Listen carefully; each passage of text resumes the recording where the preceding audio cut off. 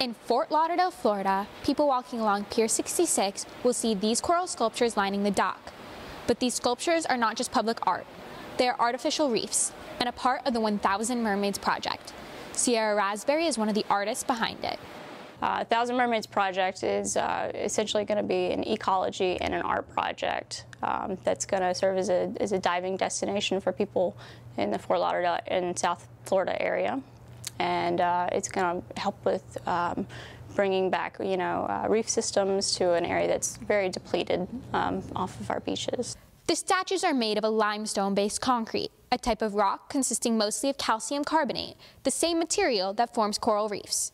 Mermaids like these are still in progress, but when the statues are dropped into the ocean, they'll help to fill a gap that the loss of coral reefs has left.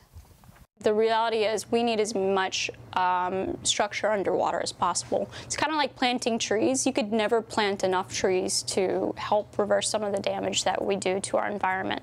The project aims to bring a renewed interest to artificial reefs, but only if they raise enough money to see it through. The project has been funded through private donations. Currently, they don't have enough to drop the statues. We just need the help of the community and others to help us get to as big a number as we can.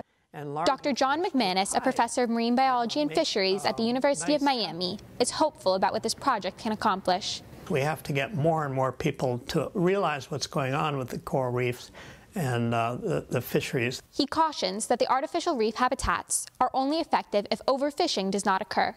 The statues, of course, are going to be beautiful, and I would hate to see them, among other things, just draped with pieces of fishing net and all kinds of fishing lines. Sierra and her team worked alongside Broward County officials to select the site for their artificial reef, a designated area right off of Fort Lauderdale Beach.